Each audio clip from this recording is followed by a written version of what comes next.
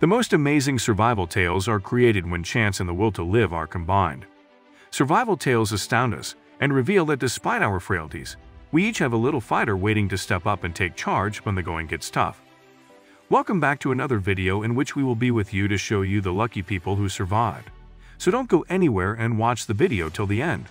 Also, if this is your first time visiting Mr. Weird Facts, click the subscribe button and keep yourself updated.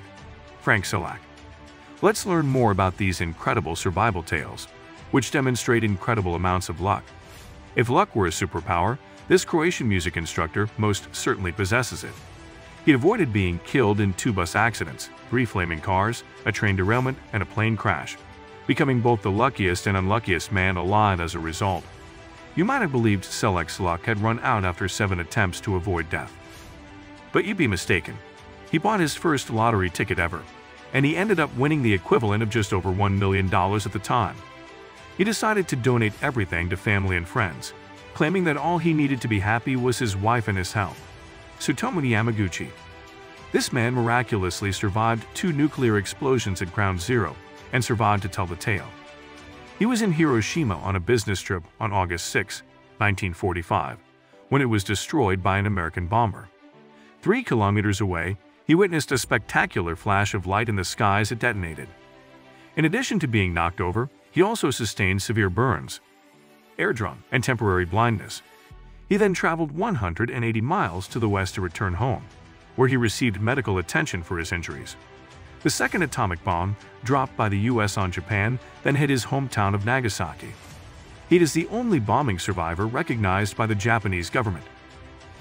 Even though the bombings killed 200,000 people, nevertheless, he made it to age 93. Later in life, he did begin to experience radiation-related illnesses, though. Paul Templar.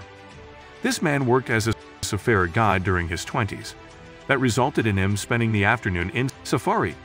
He was taking customers down Zimbabwe's Zambezi River on that particular day. A monster hippo the size of a Range Rover, about 4.5 meters long and 1.5 meters high, threw one of his friends out of his canoe.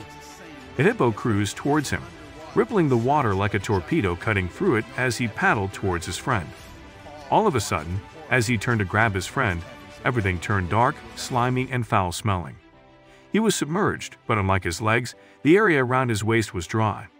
He was head first and up to his waist in the hippo's mouth, as it turned out. He twisted until the hippo's jaws opened wide enough for him to get away. But since hippos are notoriously ruthless and are the animal that kills the most people in Africa, it struck again and dragged him back under the water. After what seemed like an eternity, the hippo suddenly lurched for the surface and spat him out. But the hippo quickly ate Paul once more, this time feet first, so perhaps it was because his feet looked more appetizing. Paul punched and scratched at the area, but eventually realized that his flesh wouldn't rip as much if he held the hippo's canine tusks that were piercing him. That's what most likely caused the hippo to release him. It became impatient with the fact that he wasn't being torn into 100 different pieces. Without any painkillers, Paul traveled for 8 agonizing hours to reach a hospital. He acknowledged that the pain was so bad that he thought about killing himself. In the end, he had 40 puncture wounds on his body. His lung was visible in one of the deep wounds, and his arm had been reduced to a pulp. He overcame the ordeal and wrote a book about it. Harrison O'Keefe. Some would contend that a bad day at sea is still preferable to a good day at work. Harrison O'Keefe, however, doesn't quite concur. O'Keefe was employed as a cook on a tugboat traveling through rough waters off the coast of Nigeria in May 2013. The ship started to sink when an unexpected wave slammed into it. In the engineer's office, he finally located a tiny pocket of air. However, the boat had come to a stop 30 meters below the surface of the water, upside down.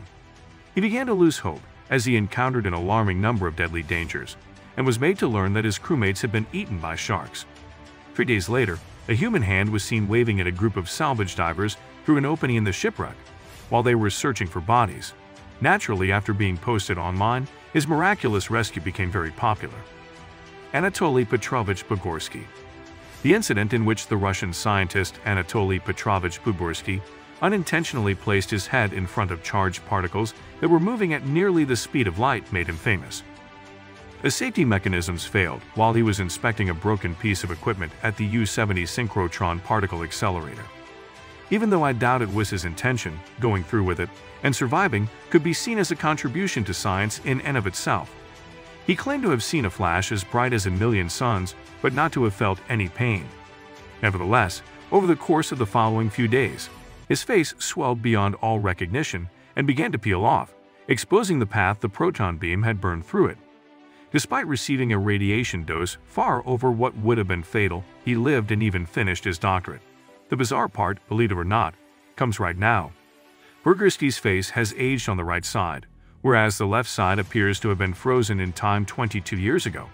When you look at him now, Wenceslao Moguel, one of the most well-known leaders of the Mexican Revolution, he even played himself in Hollywood movies.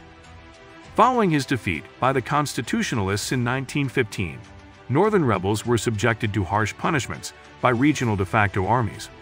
A man by the name of Wenceslao Moguel was one of his supporters. Without a hearing, a firing squad gave him the death penalty.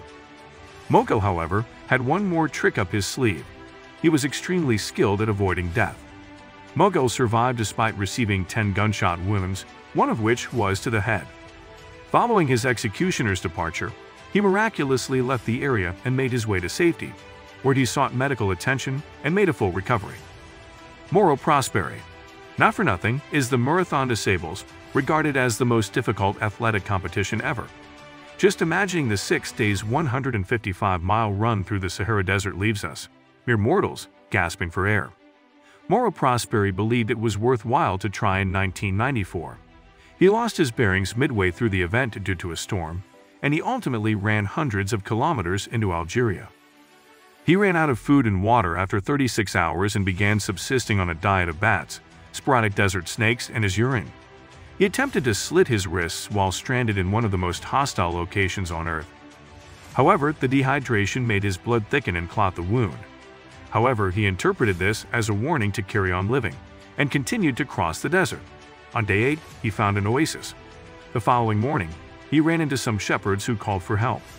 These are some incredible stories. I've told you about some fortunate people who have witnessed death up close and yet have survived. That was all for today's video. Share your thoughts with us in the comment section. Don't forget to give the video a thumbs up if you liked it. And if you're new to the channel, subscribe to Mr. Weird Facts for more fascinating videos. I appreciate you taking the time to view this video. We'll see you in the upcoming video soon.